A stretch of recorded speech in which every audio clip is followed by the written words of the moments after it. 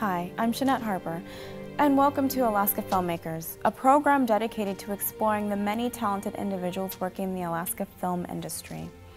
We have with us today two Alaskan filmmakers who have recently been entertaining the local community with not only their stories, but with their music as well. Their short film entitled Way Up North was showcased in the 2008 Anchorage International Film Festival and won awards for their Best Editing and Best Short Film in the 2009 Beverly Hills Film Festival. Today their company, Crooked Pictures, is dedicated to telling more Alaskan stories through the arts. Alaska Filmmakers is proud to have the program writer, director Levi Taylor and CEO of Crooked Pictures, Brad Swenson. So, gentlemen, how are you guys doing today? Doing great. Doing great, Shanette, thanks. Well, I wanted to find out, where did you guys start with your production? Like, where was the beginning? Maybe you should start. You're older. That's a good point. So if we're going to start in the beginning, he'd go first. Yeah. Right. Yeah, I am a lot older than you are. There's a little bit. So we'll start with Brad then. Well, so my background is really music. I come from a musical family. I've always loved music, theater, musicals, singing, anything that was music related, and actually went to college to study music theory and composition. And unfortunately, while I was there, I ran up against a professor that I just couldn't get along with, and moved me into photography. And I really fell in love with composition and putting images together. And that led me to getting into cinematography and video and so forth. And I graduated from college in '91 in Minnesota. You know, that was a time when everything was very linear. I mean, I graduated from college and never said the word computer. And it was all linear editing systems, linear everything. You know, the cameras I shot on back then were a camera and a recording system. You know, most places had editors that had been around for 20 years and assistants for 10, and I couldn't get a job. I decided to move to Alaska and got up here, and I was in Fairbanks at this guy's house in Fairbanks, Alaska. And he was a local video guy, and somebody had told me about this guy. I go to his house, and in his basement, Fairbanks, Alaska, he had this computer called an Avid, and it could edit 15 frames a second and create an edit decision list that he would then come down to Anchorage to syntax and online it. But this was, I mean, what, come on, I'm a college graduate, and there's a guy editing video on a computer in his basement in Fairbanks, Alaska. I was blown away, and ever since then have just really thrown my life and passion into production. Editing has always been my passion specifically. I mean, now I'm doing a lot more management kind of things and the type, and music again back now to music, but post-production, editing, color correction, that's always been my passion in this business. Okay, and you, Levi? Well, you know, I grew up in Alaska, in Anchorage, and I had a lifetime love of doing theater and things like that, and storytelling and production. But as far as film goes, didn't really have a whole lot of exposure to any production. You know, growing up here, didn't know who was doing it. There was very few people who were, and you know, seldom an opportunity for an intern at a young age to come in and learn. So.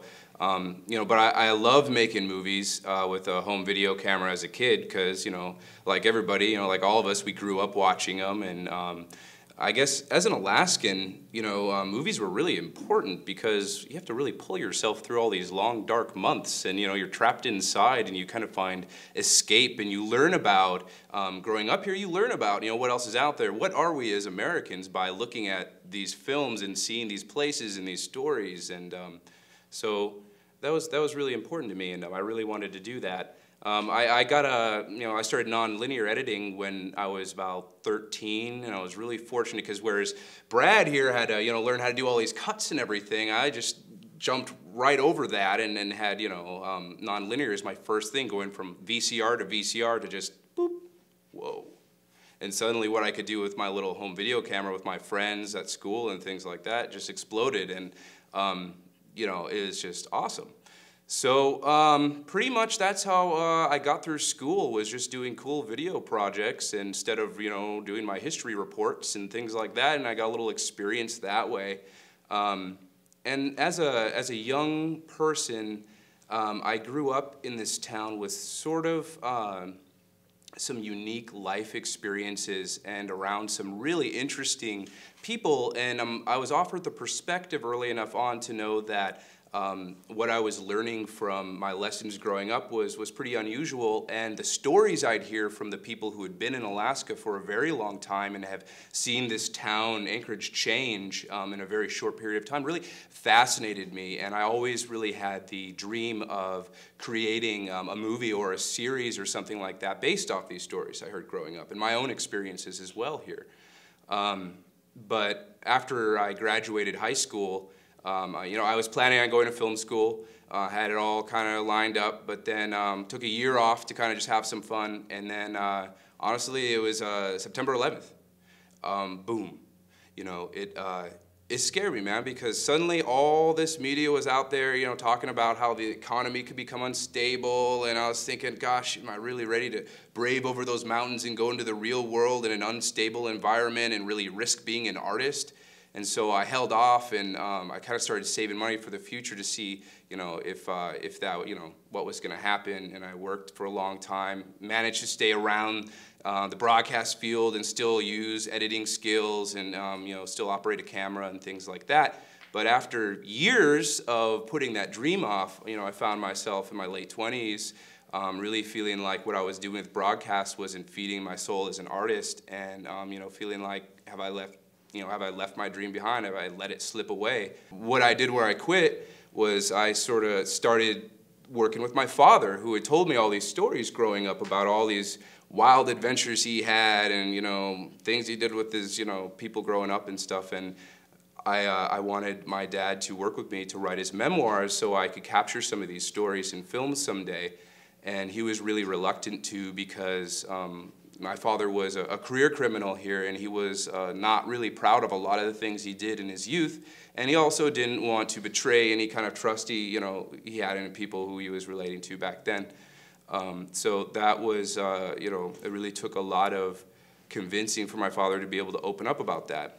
I started to get this idea to do sort of a comedy musical, because my dad would always tell me these stories with his guitar, and a bottle of whiskey around the fire, and I thought I'll just do this really fun thing kind of in that style to show my dad that I could get people to really be into these stories and combine a lot of the elements. And so shortly after I wrote this film, after my dad read it and loved it and laughed his ass off, he passed away unexpectedly in his sleep. And that was just that push of madness that I needed to just digest that grief and go, okay, I'm making this film, I'm taking a chance on my dream, it's about my dad, I'm portraying someone like my dad, woo!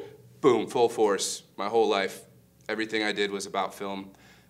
Every dollar I made went to that movie, and I spent all my time trying to reach other people in the community to get involved, because I knew I needed a lot of help. I wasn't an experienced filmmaker. I had an idea for story and for craft, but I lacked the experience and the talent that I would have gotten if I had stuck with my career plan from high school. So I didn't know where to start, because I didn't really know how to get involved in the network in Alaska for filmmakers, and I didn't really think that there were a whole lot of people really competitively doing it. And so I just started with the few people I knew in broadcast and started taking names and calling people and literally going door to door with my script. And I made I had storyboarded every single shot and colored it, went way overboard just so I could go, take me seriously, see my vision. And I went there and I sung the narrative to them. I stood outside Starbucks and I'd sing the whole song while people walked by going, who's that freak? But that's what it took, just to get people to go, okay, this guy has a vision, let's listen to him. After literally like a couple of months of just going out there time and time again, I started to find that there were plenty of other independent artists who were itching to do, follow their dream in filmmaking in a competitive way just as much as me. So slowly but surely, I think that as these people saw that I was going to be able to bring a budget and that I was going to be able to bring this vision into fruition and provide tools, they got involved and they donated their time just for that opportunity. And we ended up having well over 100 people work on the film, and turned out to be just an incredible experience that just started started my dream up. And that was almost 4 years ago, and I'm proud to say I've been working on creative vision for film ever since. So how did you two connect up then? I met Brad. Brad was one of the people who I actually met through going out there and just talking to people in production, because Brad's band, The Rebuttals, are almost primarily all made of production people who've worked in the field in one way or another. And so I connected with one of those guys through putting myself out there, and he invited me to come over and talk at their band practice. And a few beers later, I'm sitting there going, this is the soundtrack. And I just sat there laughing, because this is it. This is the group of guys to be with. They have, plenty of advice, plenty of experience to bring to the table, and they have the sound to bring my vision to life. And, Brad was actually the person who took the most convincing, because I don't think he liked me at first. Oh, that's true. When I first met Levi, I was not impressed. I was extremely impressed with the storyboards, but I wasn't impressed with the story. I'll be really honest. And I see this storyboard, and the very first shot is this girl's ass, and it goes downhill from there, you might say. And I go, oh my God, how am I gonna, this is not the work that I'm doing right now. I've seen not that I didn't want him to do it, but I'd seen so many people come and say, hey, I'm gonna do something like this, but never follow through. A couple months later, we get a call, and hey, we're doing the first shoot. And this was a small shoot. This was the band and Levi and a couple other background pieces. Yet I could see that they were doing it right. They were shooting it right. They were shooting things that made sense. It was lit properly. There was makeup. I mean, again, I could tell that this was professional, and I was impressed. And then a couple of weeks later was the start of the bar brawl scenes. And again, now we're talking about, I don't know, there was what, 50 crew or 50 cast people in the bar, and then maybe another 15 crew. So there's probably 60, 70 people in some of these weekends. Now here I'm meeting this guy that wants to do films, and not only this guy, but a crew of talented people that want to make films, that are demonstrating an ability to make films, a talent to do it, and then the ability to finish it. And since then, Levi and I have become very close friends and co-workers in Crooked Pictures. But yeah, no, I didn't like the guy at all at first. I liked you.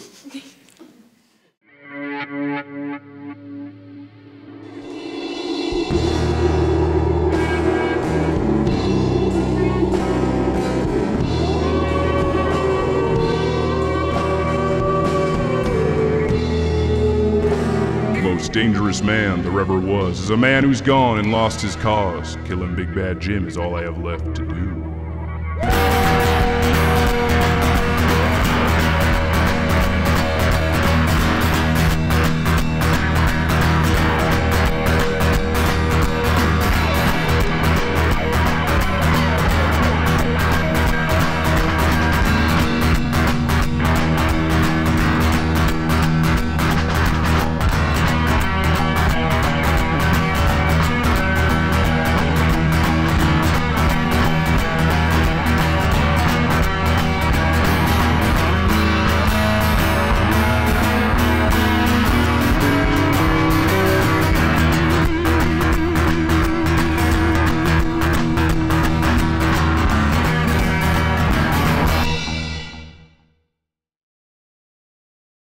We talked a little bit about you always being in Alaska. What brought you to Alaska? I have never met as many interesting and unique and talented people in as small, condensed a population. I mean, obviously you can't call Alaska a small place, but population-wise, there's a tremendous amount of talented people. And in fact, I'm always bothered by the fact that so many times Alaskans tend to put each other down. Someone goes, oh, you're a filmmaker? Well, if you were really any good, you'd be in LA. Well, with Way Up North, Levi was specifically offered the opportunity to move to LA. Before I moved back up to Alaska, the companies that I was working for, Pinnacle and Avid, they wanted me to stay in the San Francisco area at that time. Tremendous amount of money was on the line. But my passion for the lifestyle of Alaska, the pace, I choose to live here. I love Alaska. So let's look at, Levi, your decision to stay here as opposed to going other places when you had such an amazing offer. Well, it was really exciting after we won the Beverly Hills Film Festival for Best Short, because we met lots of people, made a lot of connections, and got a lot of interesting offers. I was asked to come write and direct on some projects, and you know, I was really excited about that. And but I had to kind of stop and look down that trail and go, okay, where is that going to take me for my career? And you know, is that a place I'd like to live? And yeah, it would be amazing to be on Hollywood, you know, movie sets and in studios and things, but it's the people and the pace. Alaska's my home, and I don't think that I would enjoy living full-time in LA. And you know, I'm an Alaskan, I'm independent, and I have a vision of what I want to do. And I don't really want to tell myself that I have to join that corporate structure of how the industry is, because I'm not a technician, I'm not somebody who's going to work their way up in crews. I have a story, and if that story resonates, I'll be able to do it wherever I want, if there's a following for it. So what kind of films would you like to make for the future now? Well, what we're doing with Crooked Pictures is specifically focusing on our in-house production and development of this series, of the stories I've been working on since I was a kid. And so what I've been doing for the last 2 years is writing out a 3-part series, like a book series that we plan on releasing as an ebook, because it allows us to reach a market outside of Alaska, and build a following and an audience to basically bring more money into the state to be able to do the production we want to do. And in the immediate, allows me to do what I love, writing these stories and capture the vision that I have for them, because ebook technology is amazing in the sense that it's more than just literature, it's an experience, and it's a multimedia experience, so we can really kind of create our whole feel of where we're going. One thing I learned from my experience talking to some of the connections I made out of state is that they are very interested in breaking free from where production's always been done, like LA and places like this, because so saturated. And the economy right now is affecting everybody and every place. And even though there's a lot of money there, only the biggest players are getting it. And so they're looking to branch out and find people who are kind of coming out of nowhere, who will be easier to afford. And also they're looking to shoot their movies outside of those towns to if they could save money, like our film incentives, for example. People were really surprised what we could do in way up north with our budget. They said that they thought it would be about 4 times the amount we spent if we had made it in LA. So when they found out what it was, they were just like, what? We want to come make movies in Alaska. It's, we could pioneer it. So I think that's what I would really like to see for Alaska, and that's my dream with the 3 book series that I'm doing, is that if that resonates with an audience, and if that we can show a following for that I think that it would be a great series. So what advice do you have for future filmmakers? Use the resources that are out there. Look for groups that are in your area, whatever. I mean, I don't know. Just do it. There's no reason not to do it. If you have a story to tell it. Mm-hmm. Yeah, I agree with Brad. I mean, all the tools are in their hands, and this industry is becoming more independent than ever, and it's relying less and less on the big studio for development and a lot of those resources. So I think the hardest part for a filmmaker when you're starting out is knowing what do you really want to do, because you want to make movies and there are so many different fields. So I think until you have that figured out, just do as many as you can. Be involved in and help as many friends who are doing them as you can, and play as many different roles as possible till you find the one that works for you.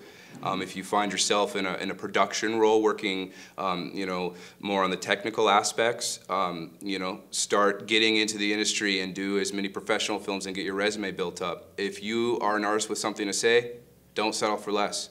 Don't feel like you have to be that guy working up the chain, because if you really have something to say, you have the tools to get it out there, and if that resonates with people, you'll get noticed and people want to hear more from you. So I guess that's just it. Don't be afraid to be independent. Don't let people tell you can't do something. Never give up. And Goonies never say die. Goonies never say die. Ever. Thank you. You're Thank welcome. you. Well, that is it for our episode of Alaska Filmmakers. We'd like to thank our host, Out North Theater, and our guests, Levi Taylor and Brad Swenson, for speaking with us today. If you would like to learn more about Crooked Pictures, you can find the links on their contact information on our website, alaskafilmmakers.com. Thank you for joining us, and remember, everyone has a story to tell.